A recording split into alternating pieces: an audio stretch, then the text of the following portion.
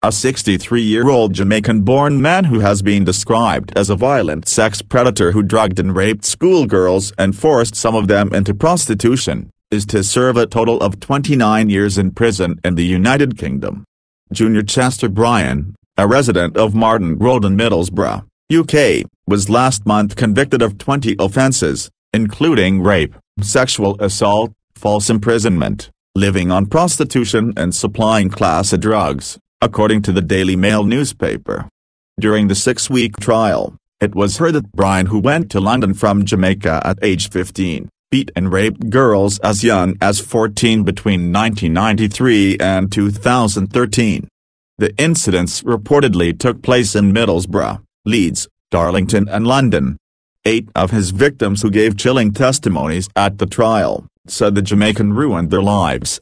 According to media reports, during the trial at the Teesside Crown Court in the UK, it was heard that when Bryan came to Middlesbrough in the 1990s, he began using his force of personality and violence to intimidate his victims, forcing some into prostitution.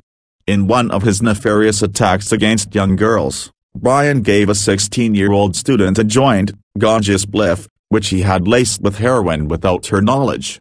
He then raped her several times, and punched and partially strangled her, as well as hit her with a hammer.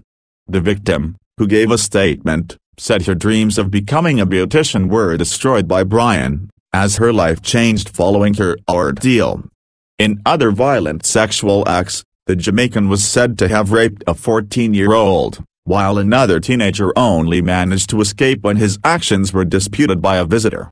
Additionally, he drugged a young woman who reportedly saw him as a father figure, and encouraged her to turn to a life of prostitution, according to media reports.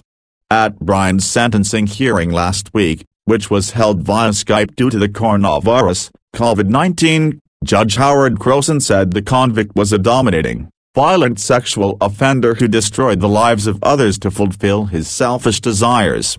The judge sentenced Bryan to 24 years in gaol with an extended 5-year tariff, having determined that he was dangerous. Media reports indicated